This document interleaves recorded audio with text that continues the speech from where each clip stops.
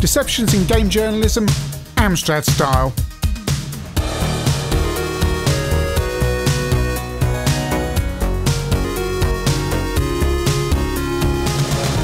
Thought I'd do something a little bit different on this Sunday evening when this video is released. I'm going to look at some kind of deceptions in early 90s magazine publishing in the Amstrad sphere. Specifically, mainly here in Amstrad Computer User.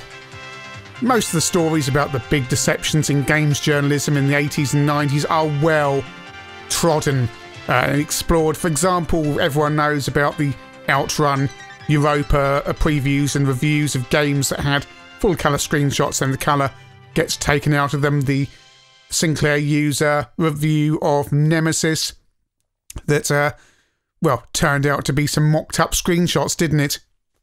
But here's some lesser known examples via Amstrad Computer User.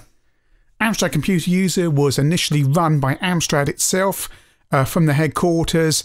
It was sold off but in late 86, but continued to be run from Amstrad's headquarters until it got moved again and then changed editors, about issue 50, something like that.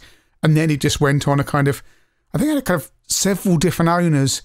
And a good place to look at is the January 1991 edition. Turtles on the cover. And the first worrying thing is a 2-page review of the Turtles game without really mentioning anything about the Amstrad version. It mentions the plot, there's no score, and there's nothing about how the Amstrad version fares.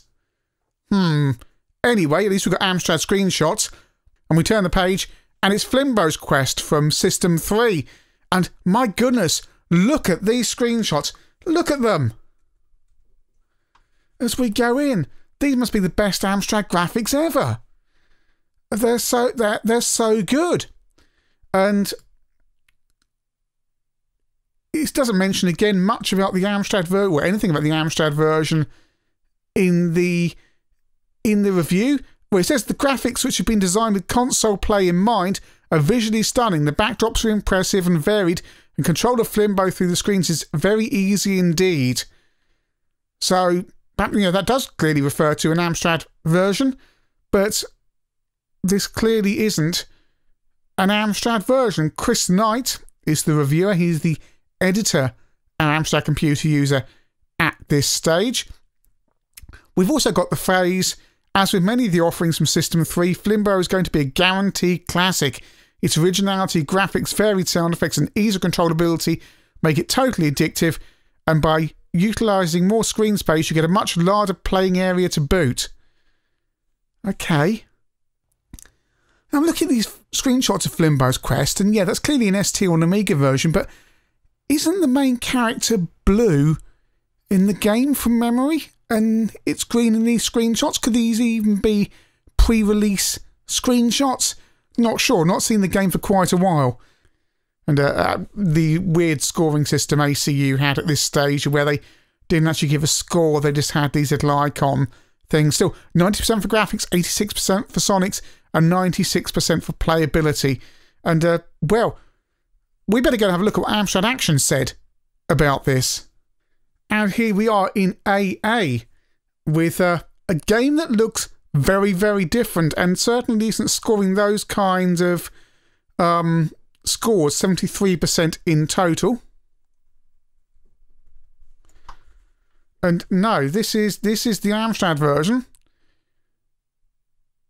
And it actually does talk about it being on the CPC in far more detail as well. And yeah, it looks like Amstrad Computer User were reviewing an ST or Amiga version of the game in order to get, well, not even exclusive, because I can't work out why ACU would do this if they just had... It's bizarre, because there's no reason why, as we look at this Amstrad Action review version, you know, they give it a good review. It gets 73% overall. But Adam Waring in the second opinion says gameplay is extremely limited, and the graphics are none too special either. And Yeah, that's a little bit inconsistent on the graphics there. Rainbow Island still has it, but this is closest. I mean, cuteness. Probably that. But yeah, this is the Amstrad version, and whatever Amstrad computer user were reviewing, it certainly wasn't the Amstrad version. But surely they wouldn't pull the same trick in the same issue with the same publisher, with the same reviewer. This is Ninja Remix, Last Ninja 2, and that's clearly Commodore 64 graphics. What's more, it's nearly the same screenshot twice, and that's one of the cutscenes, not the gameplay itself. And if you know Last Ninja 2 on the CPC, you will know there is no introduction sequence. There's no real music either. It's literally got a copy of the Spectrum beeper music that just sounds absolutely awful, and the entire thing is monochrome. It's a really, really shoddy, lazy and quick Spectrum port, so whatever Chris Knight is playing here, well, it's not the CPC version, it's the C64, and he's trying to pass this off as the CPC, which is absolute and total deception. The entire review is a fabrication of a game that probably didn't exist on the CPC at the time it was reviewed, and they just thought they could get away with reviewing a C64 version on the promise that the CPC version would have everything that the C64 version does. It's absolute deception. It's total dishonesty. It's disgraceful.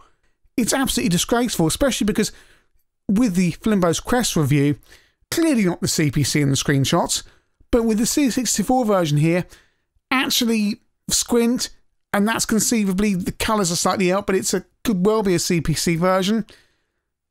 Dreadful. Total deception. You have to wonder what motivated ACU to do this. To do two reviews in the same issue from the same publisher and basically not review CPC versions. I cannot think what that motivation could be. No idea at all. Why would you do this? Why would you do it? Still, at least Amstrad Computer User reviewed the actual Amstrad version of Rainbow Islands. Again, what's the thumbs up rating? But we got 45% for graphics, 55% for sound, 52% for playability. 52% for playability on Rainbow Islands. If you're not familiar with Rainbow Islands on the CPC, it's a wonderful conversion. It's not as good as the Spectrum version, but it looks nice, it sounds nice, and it is Rainbow Islands. And unless you've got an Amiga or a main copy or something like that, you'll play it and you'll enjoy it, and it's kind of 90% or thereabouts territory for it, where everything apart from the sound probably sounds not quite as good, but the graphics are really nice, a little bit flickery. Overall verdict would be in the high 80s. Basil Bread here does not like Rainbow Islands, and I can't be sure that he's played it. I mean, perhaps he has played it, but he does the kind of, well, I mean, there's some kind of guff going on for the first 3 paragraphs about his grandfather before we actually get on to Rainbow Islands, and then we talk about the plot, and then finally get around to the important fact it's a follow-up to Bubble Bobble. The kind of feedback about the game is the graphics are better than the original game. The screen is fun to look at with cuddly monsters and cutie pie zombies.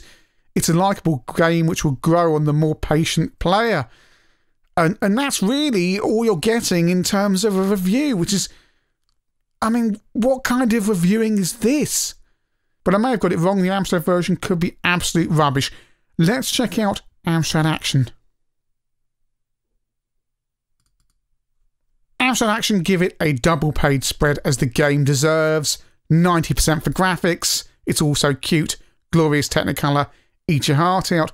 Sound 65%, okay, the tune can get on your nerves. Grab factor 94%, staying power 92%, AA rating 88%, AA rave. Trenton Webb really likes it. Adam Waring, doing the second opinion, really likes it. They give it a very good review, as every other magazine did. And you just have to wonder what ACU were on.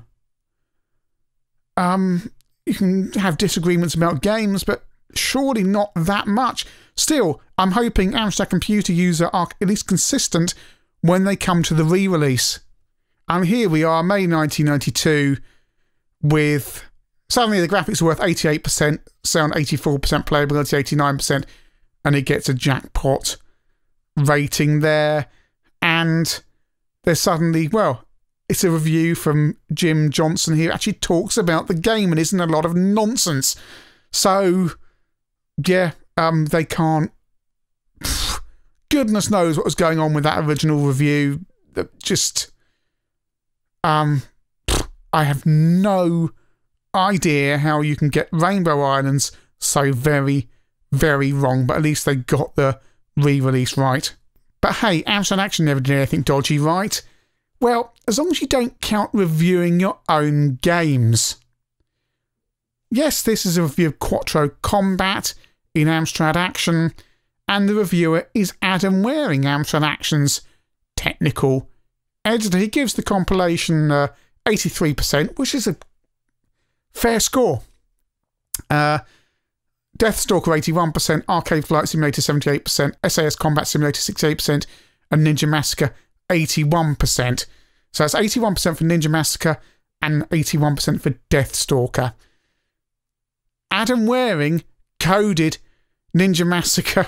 So without declaring anywhere in the review that it hit one of his games, he's literally reviewed his own code. So let's see how fair he is, because I know these games inside out.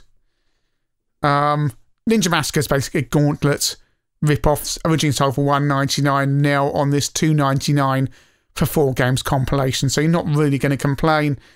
And as he points out, with single player it's quite a challenge, but the fun starts with 2 players. You can work as a team against each other. That's fine. I don't think there's anything contentious here as part of this compilation. He's being very fair. It would be nice. Well, I mean, again, I just I don't know how you can review your own games, really. It's it's quite interesting. I mean, Quattro Combat is a brilliant compilation, and he's called each one of these games exactly right. I think perhaps a little bit, I don't know, a little bit generous on Deathstalker. I think Ninja Massacre's a bit better than Deathstalker, but 83% for 4 games for $2.99. Well, I'd probably overall give it more, because it's 4 solid games for your money, basically. SAS Combat Simulator being the weakest, but yeah, it is a deception, because you probably should declare when you're reviewing your own computer games. But he's not saying anything out of the ordinary or dishonest here. So I hope that's a little bit of an interesting look at just kind of little minor, well, some of the major actually deceptions in the world of Amstrad computer magazines in the early 90s. I always trust AA. Amstrad Action are always generally right on their reviews, and yeah, past issue 50 or so of Amstrad Computer User, you simply can't trust them on games. You can trust them on their technical stuff. Their technical stuff is generally better than Amstrad Action, but yeah, it's a little bit of a minefield, but hopefully that's an interesting look at something that's generally not been covered when people talk about this kind of thing. And yes, ChinnyVision will be back on Thursday night with a more regular review. Thanks for watching.